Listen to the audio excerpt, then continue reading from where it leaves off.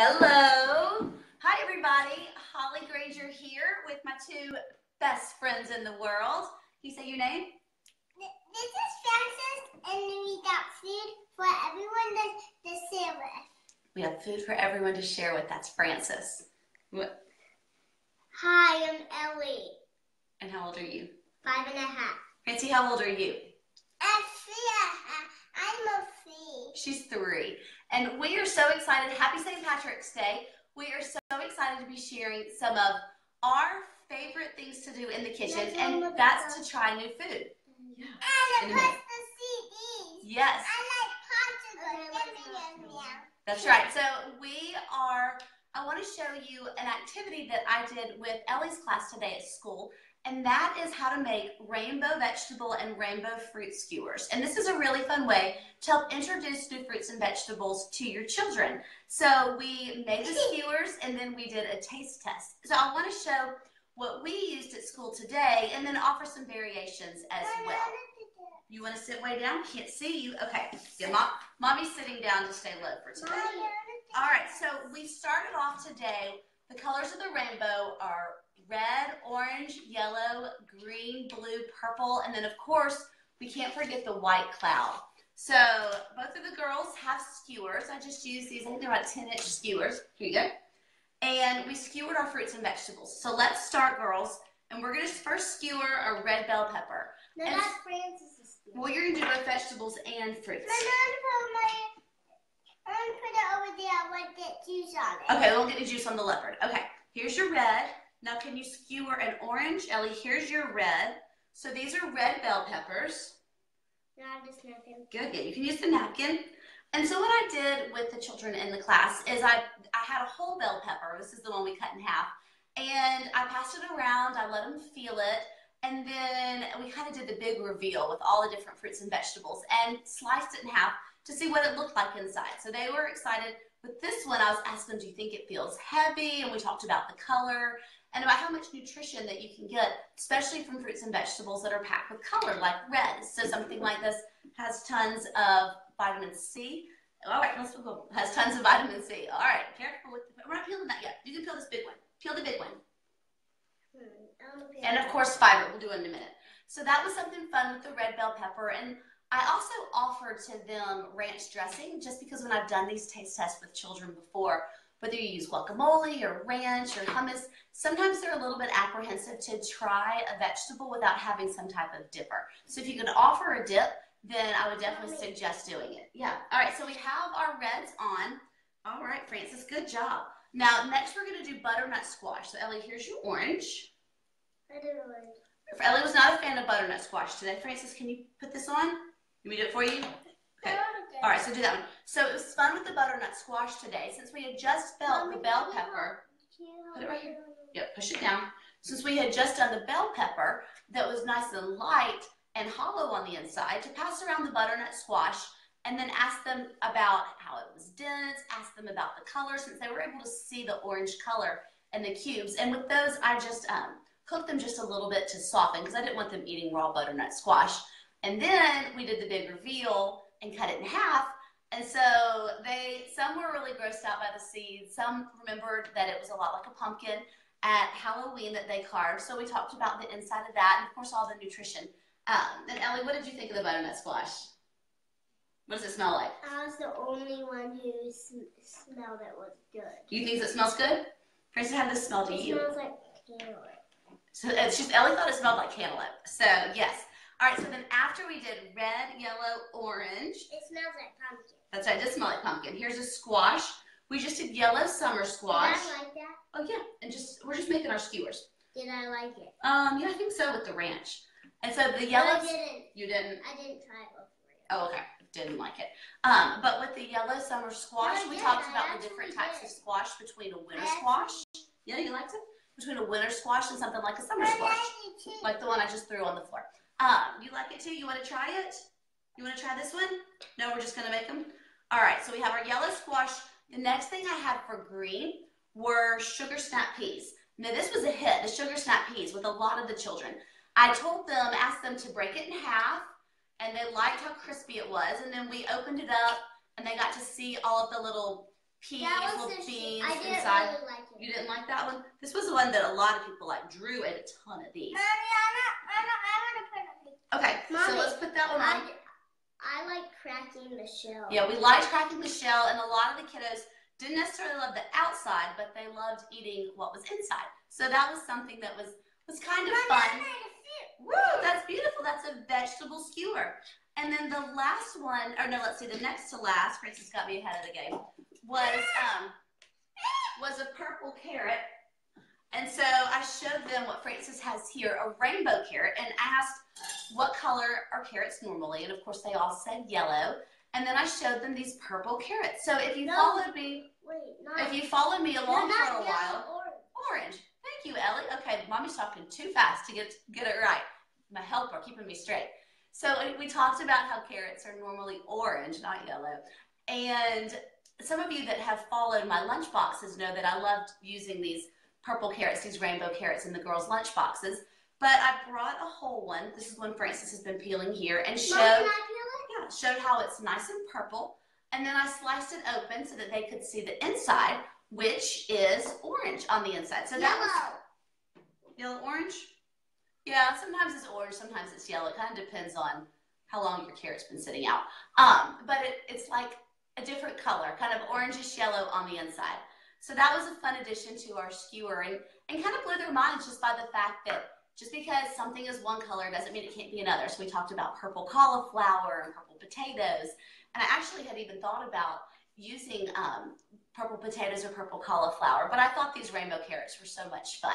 But if you're doing it with your children, that might be something that's fun to do, to actually get some fruits or vegetables that you think are normally one color traditionally, but that also come in another color. Frances is making me a barbell. And then finally, okay, Ellie, you want to show how you're peeling it? So when you peel off that outside, it's a nice purple color inside. And then finally, the last one that was a big hit with Ellie, which was a win for me, to put this one on, was was jicama. Okay, go get one. All right, come right back. Was jicama. So I brought this jicama and asked them if they knew what it was. No one knew what it was. Everyone thought it was a potato. And I told them actually they were a little bit right because jicama is known as a Mexican potato. So then we passed that around and they could feel how dense it was. And talked about how it doesn't have a lot of flavor. You didn't pass yours around? No. Oh, the other table passed it around. Ellie's table must have missed it. But one table in the classroom passed it around. And they were able to taste and try how crunchy it is. And this was one of Ellie's, okay, come over. This was one of Ellie's favorite ones. So this is what made up our little rainbow vegetable skewer. Is that Frances's? Yeah, this one's Frances's. So we had a red bell pepper, butternut squash, yellow summer squash, green sugar snap peas, purple rainbow carrots, and our cloud with some jicama. Okay, all right, so Frances is cutting with the spreader, so I think we're okay. I'm going to get a knife. Okay, so I want to show you quickly before I totally lose the attention of my children, which I probably already have, but that's okay, what we did for fruit. So something that I thought would be kind of fun for the red was to use a blood orange. And so everyone wants to see the inside with the seeds. Yes, everyone wants to see the inside with the seeds. Okay, you can use that. We're using cheese spreaders and knives. So the blood orange on the outside, and I brought one and cut into it. The blood orange on the outside is just your traditional orange. And then when you cut into it, a lot of them can be even darker than this, but it's red. And so some of the kids, just whichever maybe, some of the children weren't so sure by the color and just by the name blood. So, okay. And especially, it was pretty fun to squeeze it. And so when the juice comes out, the juice is really red. The juice is really red. So that was kind of cool, especially for some of the guys. You can shuck the carrot. All right, here, shuck the carrot. Let's peel the carrot. So the blood oranges were one that we added for our red. Again, this was, especially with the fruits, we talked about how the outside may be one color, but the inside is something different.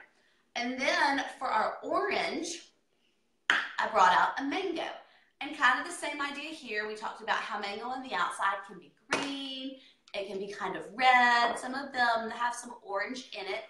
And then I told them about how the inside of a mango is one large seed. So I cut the mango for them. Kind of hard to cut sitting down. There we go. Cut the mango for them and talked about how this inside is a seed. And then we made a porcupine. Watch your fingers with this knife. Thank you. We made a porcupine. And so I was telling all the children how they can tell their parents to go home and make a porcupine with their mango.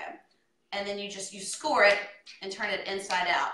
And this one is actually a little bit right here. This isn't the best porcupine I've ever done, is it? I don't do That's okay.